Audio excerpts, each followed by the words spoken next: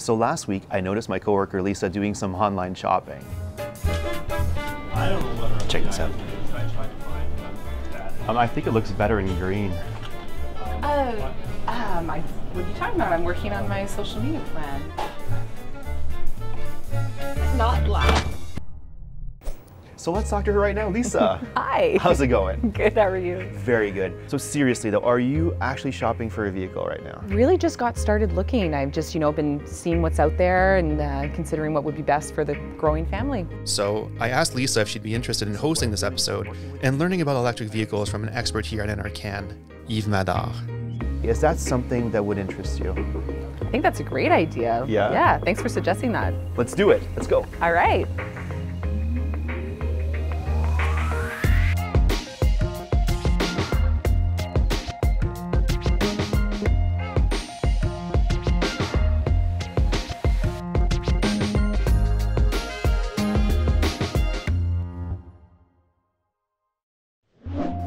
Hey Lisa, how How's are it you? going? Very well, and you? Good, I'm good, thanks. So I see you have some information for me. We've been looking at your fuel consumption.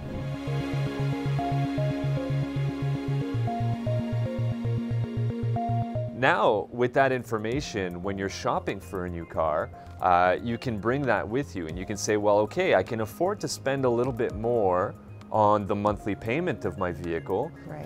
because I'll be saving so much more on fuel. Right. Electricity is a lot cheaper than gasoline, so when you're looking at the total cost of ownership, well, now you can add fuel cost to that and really make it a good analysis of your needs. Okay. So there's a few models out there that I think would be suitable for you. We've got an EV out front if you want to go for a test drive. Yeah, let's do it.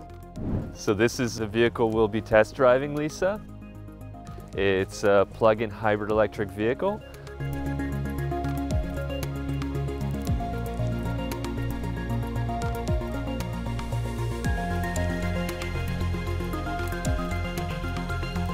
One of the benefits of EVs is because you're running in electric mode or PHEV like this, because you're running in electric mode so much, your maintenance costs are a lot less.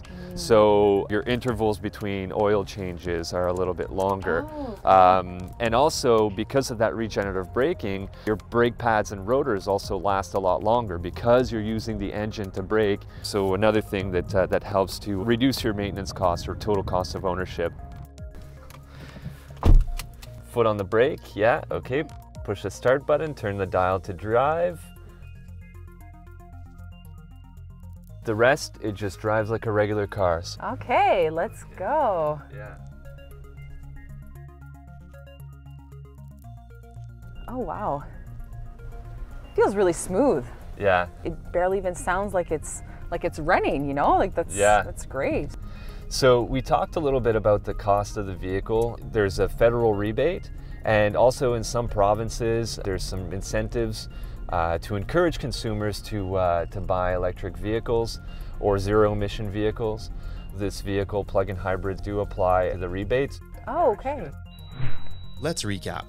To expand on a rebate Yves just mentioned, battery electric, hydrogen fuel cell, and longer range plug-in hybrid vehicles, those with an electric range equal to or greater than 50 kilometers, are eligible for an incentive of $5,000.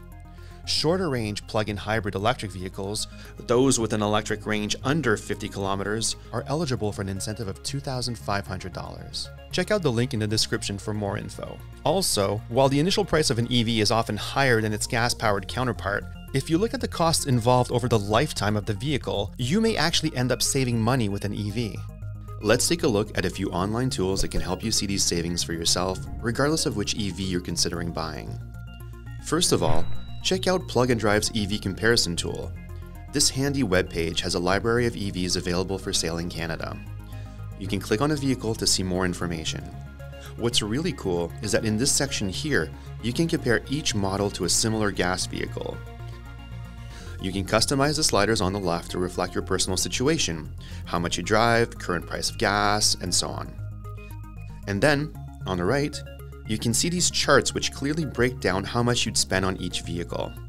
They also show you at what point the lower cost of fuel and maintenance from the EV would let you break even, and then start saving money relative to if you purchased a gas vehicle.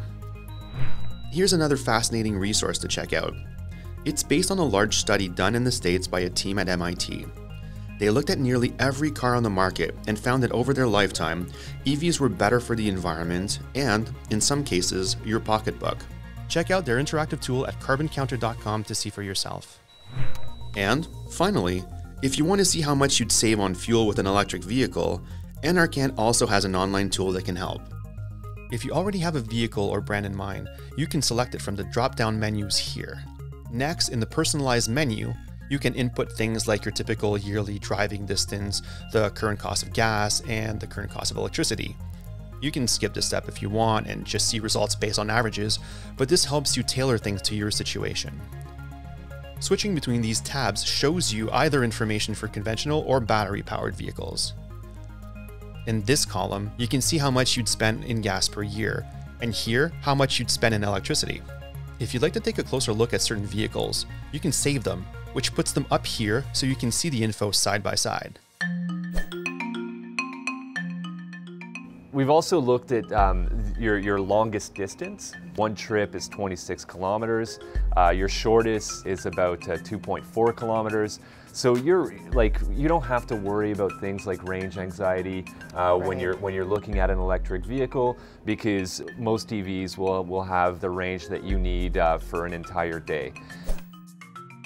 Hybrids, plug-in hybrids, battery electric vehicles have a feature where you can make fuel while you're driving. The regenerative braking, coming to a stop, all these times where you're applying the brake, that electricity, that energy is harnessed and used to recharge the batteries. Oh, wow. And I notice here on the console in the front, that's really great that you're able to see as you're traveling how much of a charge you have, right? Yeah. So it's a cold day, we've got the heat going, and you know, does that have an impact on the performance of the vehicle?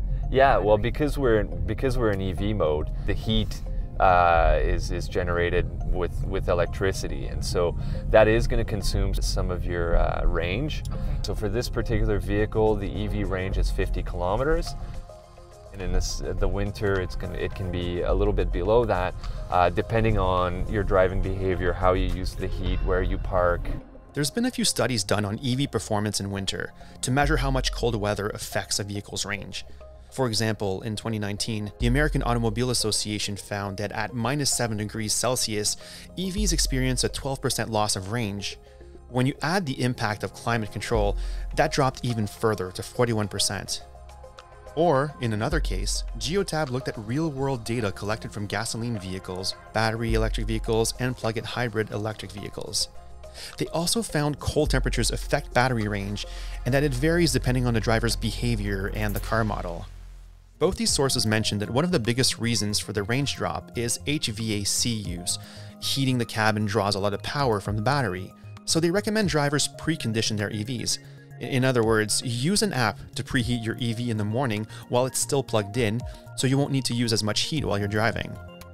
And keep in mind that even the worst case range for battery electric vehicles would still cut it for most people's round-trip daily commute.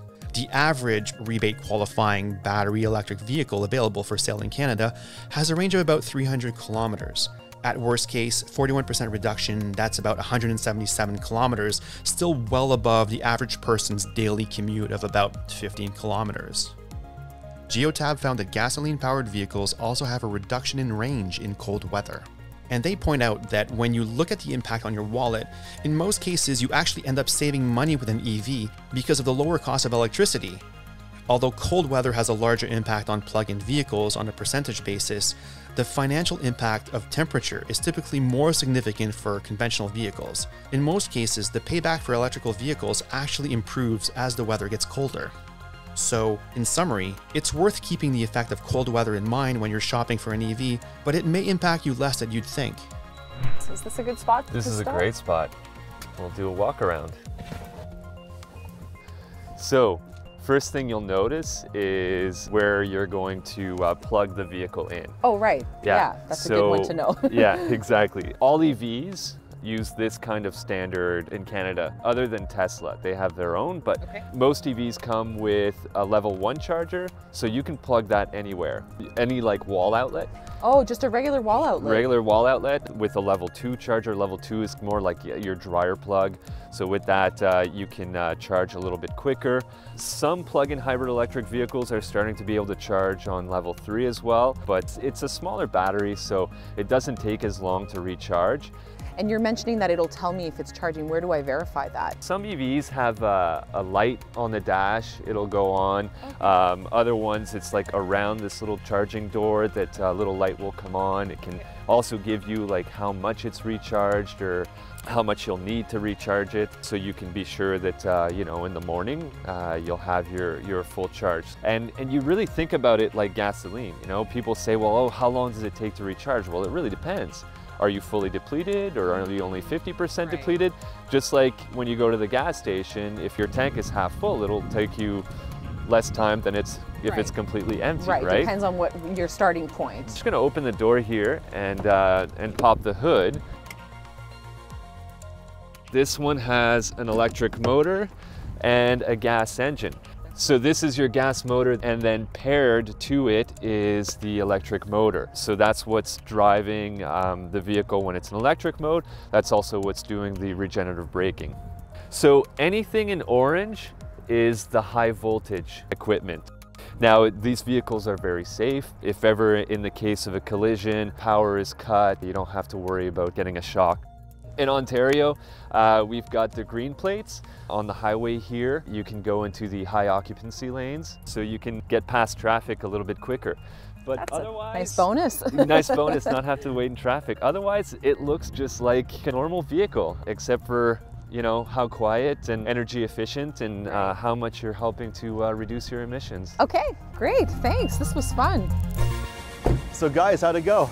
It was great. Yeah? Yeah. Thanks so much for bringing Lisa to me. Hey, no problem. Thank you so Your next car's an much. EV. I think it might be, yeah. Take Thanks, care. Eve. Bye. Yeah, I had never driven an EV before, and it felt really comfortable. It was really smooth. I could really see myself driving one of these on a regular basis. That's good. I'm glad you had a good time. So if you have some suggestions for Lisa, what kind of vehicle she should get, if you have some personal experiences you want to share in the comments below, please do so. Do the normal YouTube things where you like and subscribe. Also, if you have any questions about what Yves, the information that he provided, there's going to be some links in the description as well to some resources, or leave a comment below and Yves will get back to you. Thank you so much, and join us next time.